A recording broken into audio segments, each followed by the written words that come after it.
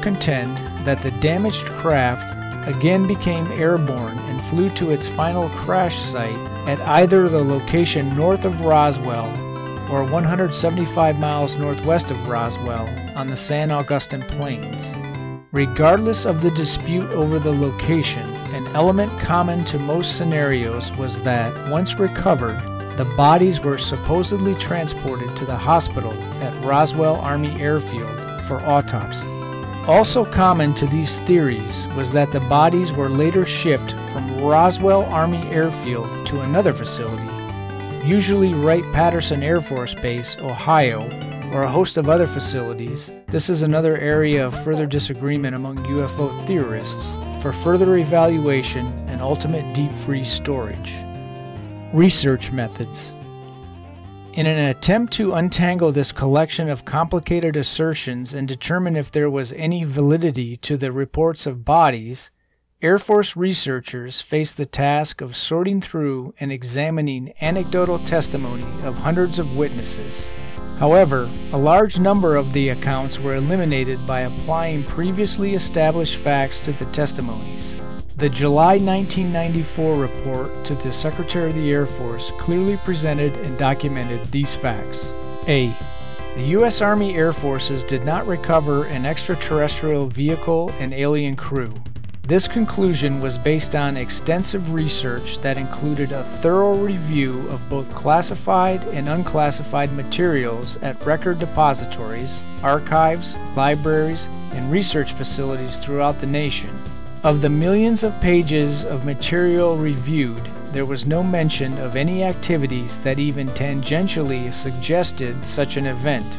Additionally, former and retired Air Force members and civilian contract scientists were located and released from any possible non-disclosure agreements they may have entered into regarding past classified activities. This release allowed them to freely discuss with Air Force researchers or any other persons information related to this issue. These releases were issued at the express written direction of the Secretary of the Air Force. Interviews with these persons yielded no information supporting extraterrestrial claims or any other unusual activities.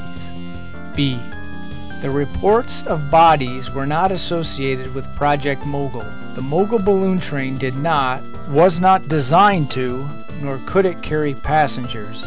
Neither did it carry hazardous materials that would have caused injury, death, or mutilation to persons who may have come in contact with any of its components. C. Actual events, if any, that inspired reports of bodies did not occur in 1947.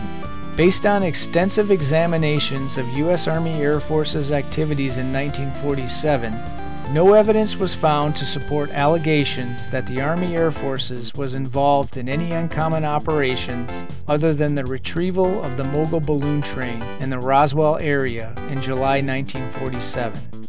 Examination of research and development projects, aircraft crashes, errant missiles, and possible nuclear accidents yielded no information to support a 1947 claim. In light of these documented facts, the hundreds of anecdotal accounts were reduced to a few. Eliminated were accounts that were likely descriptions of materials known to be part of the Project Mogul balloon train and accounts describing transportation of these materials. From the remaining testimony, Air Force researchers developed the following set of working hypotheses to assist in identifying the actual events, if any, matching those described by the witnesses. A. Due to the number and great detail provided in some of the accounts, it was likely that some events due to the many similarities of the two crash site descriptions and the considerable distance between them, it was likely that more than one event with similar characteristics was the basis for these accounts. C. Since the account of bodies at the Roswell Army Airfield Hospital did not contain elements similar to reports of the two crash sites, it was likely that this account was unrelated to the crash site accounts. The hospital account will be addressed separately in Section 2 of this report.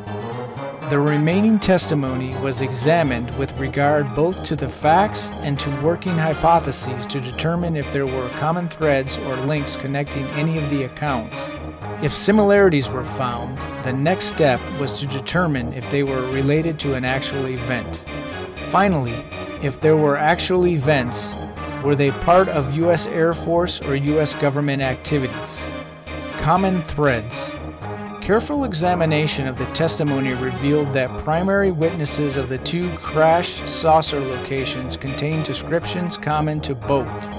These areas of commonality contain both general and detailed characteristics.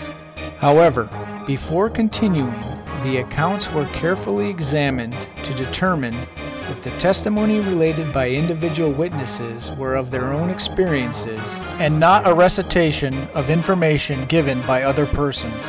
While many aspects of the remaining accounts were judged to be similar, other aspects were found to be significantly different. The accounts on which the analysis is based were determined, in all likelihood, to have been independently obtained or observed by the witnesses. General similarities. The testimony presented for both crash sites generally followed the same sequence of events. The witnesses were in a rural and isolated area of New Mexico. In the course of their travels in this area, they came upon a crashed aerial vehicle. The witnesses then proceeded to the area of the crash to investigate, and at some distance they observed strange-looking beings that appeared to be crew members of the vehicle. Soon thereafter, a convoy of military vehicles and soldiers arrived at the site. Military personnel allegedly instructed the civilians to leave the area and forget what they had seen. As the witnesses left the area, the military personnel commenced with a recovery operation of the crashed aerial vehicle and crew. Detailed similarities. Along with general similarities in the testimonies, there also existed a substantial amount of similar detailed descriptions of the aliens and the military vehicles and procedures allegedly used to recover them. The first obvious similarity was the descriptions of the aliens. Mr. Gerald Anderson, an alleged witness of events at the site 175 miles northwest of Roswell, recalled, "I thought they were plastic dolls." Mr. James Ragsdale, an alleged witness of the site north of Roswell, stated, "They were using dummies in those damn things."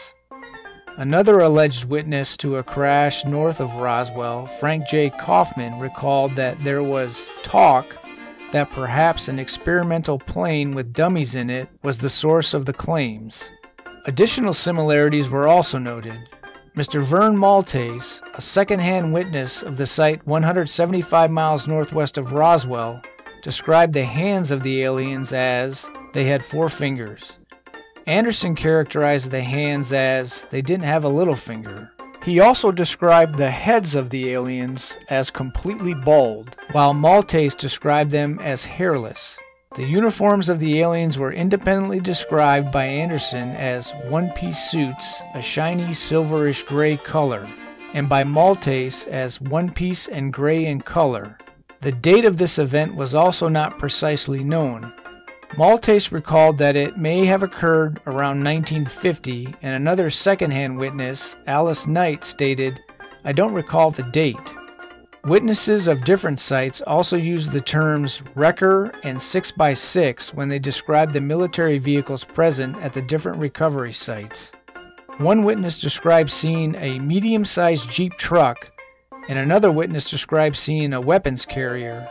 A weapons carrier is a mid-sized Jeep-type truck. The research profile. When the general and specific similarities were combined, a profile emerged describing the event or activity that might have been observed. The profile, which contains elements common to at least 2, and in some cases all of the accounts, established a set of criteria used to determine what witnesses may have observed. The profile is as follows. A. An activity that if viewed from a distance would appear unusual. B. An activity of which the exact date is not known. C. An activity that took place in 2 rural areas of New Mexico. D.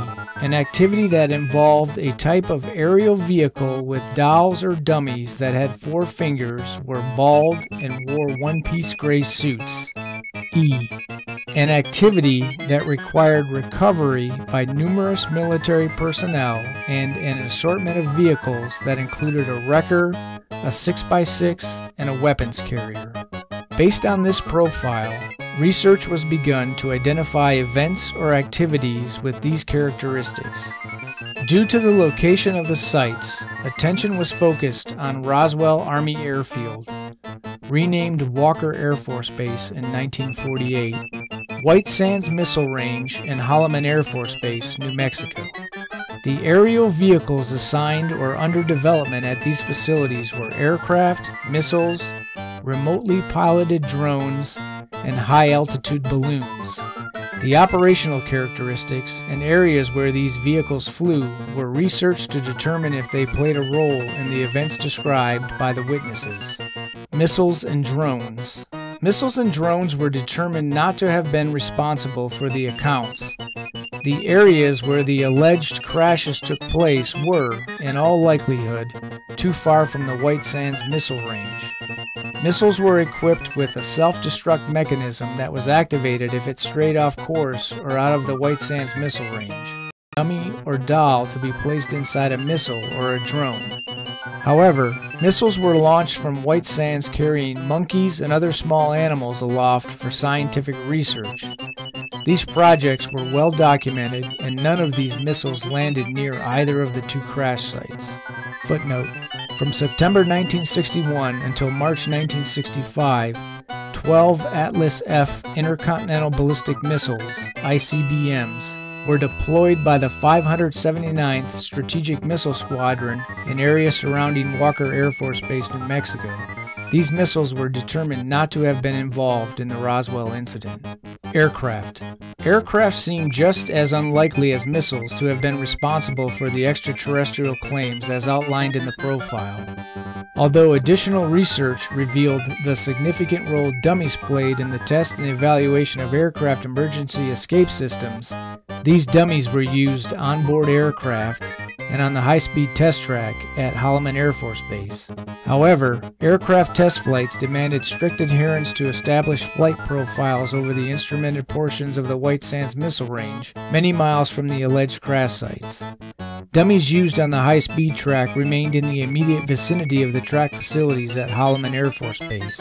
This geographical impossibility ruled out dummies that were ejected from aircraft and those used on the high-speed track as a cause of alleged alien sightings. Aircraft accidents will be discussed extensively in Section 2 of this report. High-altitude research balloons. The only vehicles not yet evaluated as a possible source of the accounts were high-altitude research balloons. Previous reviews of early research balloon flight records revealed that trajectories of high-altitude balloons were, at times, unpredictable and did not usually remain over Holloman Air Force Base or White Sands Missile Range. Many of the scientific payloads required recovery so the data collected during flight could be returned to the laboratory for analysis. These characteristics seem to fit at least some of the research profile. Atmospheric sampling apparatus or weather instruments, the typical payload of many high-altitude balloons, could hardly have been mistaken for space aliens. A careful examination of the instruments carried aloft by the high-altitude balloons revealed that one unique project used a device that very likely could be mistaken for an alien, an anthropomorphic dummy. An anthropomorphic dummy is a human substitute equipped with a variety of instrumentation to measure effects of environments and situations deemed too hazardous for a human.